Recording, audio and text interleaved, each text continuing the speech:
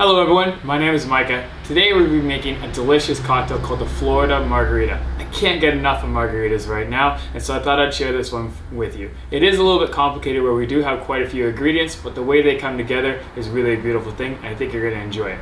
So, let's make this drink.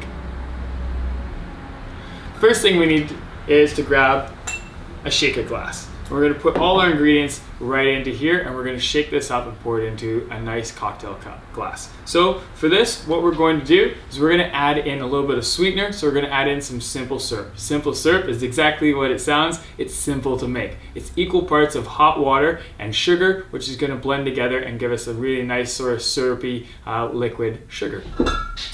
So we're going to add in ½ ounce of simple syrup to start us off. And then what I'm also going to grab is some fresh squeezed grapefruit juice. And we're going to use 1.5 ounces of grapefruit juice.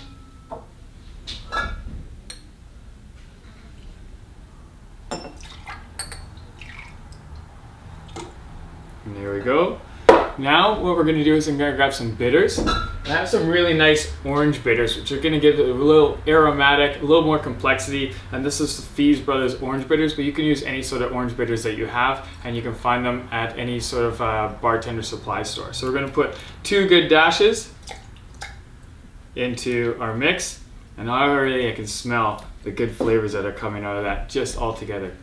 And then we're going to need a lime wedge, and we're going to need one for a garnish as well. So we'll actually go ahead and cut some lime wedges. And depending on how juicy the lime is, we do need about 3/4 ounce for our cocktail. So we're going to squeeze in 2 good juicy lime wedges, and I find that's usually enough. And we'll save the third to garnish with our drink.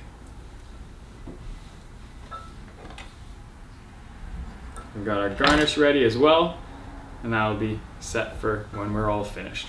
So now that we have that in here, we're going to grab some triple sec or an orange flavored liqueur, and we're going to add in ½ ounce. I'm also going to grab some cranberry juice and just put in ½ ounce of cranberry juice.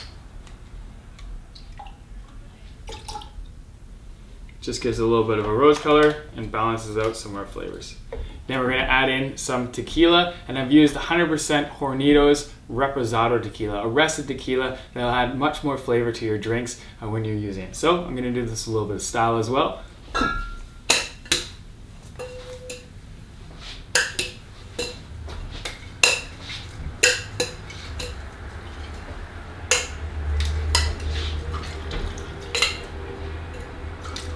And we'll put in 1.5 ounces into our mix. Now we're going to add some ice. And we're going to shake this up.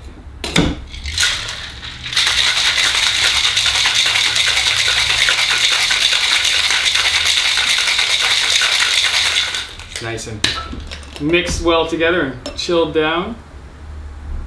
Then we want to strain this right into our old style cocktail glass.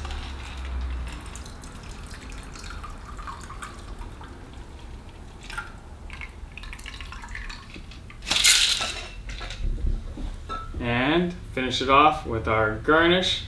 And there you have it, our delicious Florida Margarita. You can also have a salt rim on here if you choose, but I find it's just fine just without it. If you need other cocktails or to see for other cocktails, you can visit www.askmybartender.com, or until next time, cheers.